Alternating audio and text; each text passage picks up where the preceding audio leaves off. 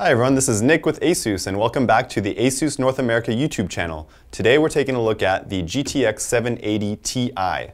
So this is the latest NVIDIA GPU that has been released, and it's going to fall right under the Titan and above the GTX 780. So those of you wondering what is the Ti, compared to the 780 you're going to have about 500 more CUDA cores, you're going to have a boost in GPU core clock, and then of course you're going to have a big boost in memory clock as well, almost a gigahertz boost in that. So this is a really competitive offering. And of course, it'll be compatible with all the latest stuff like G-Sync and Shield and GameStream, all the goodies from NVIDIA. So let's take a look at the actual card. Okay, so the GTX 780 Ti DirectCU II that is here to my left, you may notice that color-wise it is different. So we listened to a lot of feedback from the community. Color-wise, they wanted more options, be able to match their builds, give it a really nice clean look. So by stock here, you're going to have straight black, so it'll pretty much match with anything that you're going to put it in. As well as in the accessories box, you're going to have you're going to have two sets of decals. You're going to have a red set of decal to match all your ROG boards, as well as a gold set of decals to match all the Z87 boards that have recently come out in future generations. Let's take a look at the outputs on the card. So on the back of the card here, on the top we have DVI-I, we have HDMI.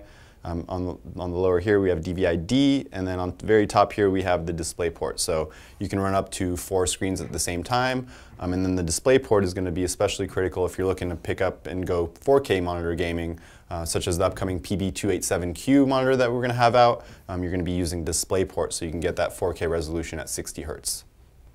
And on the top of the card here, you see that we're using the dual fan solution that we use on the DirectCU II designs.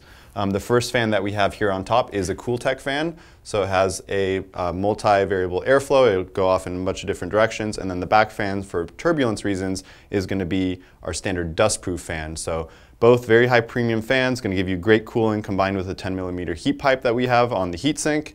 And then taking a look at the rest of the card here, if we turn it over, we see that you're going to have dual 8-pin power connectors that are required to operate the card, as well as the back plate, which is going to help add rigidity and give you protection on the card. Okay, so today we've taken a look at the GeForce GTX 780 Ti DirectCU II OC edition here.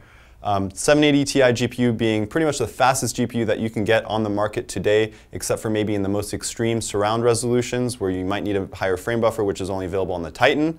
On top of that, the DirectCU II design is going to give you the coolest and quietest operation, while also giving you all the tools that you need to unlock the full overclocking potential of the card.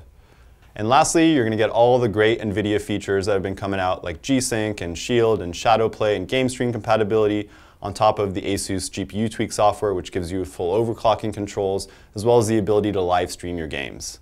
This has been Nick with ASUS. Thanks for watching.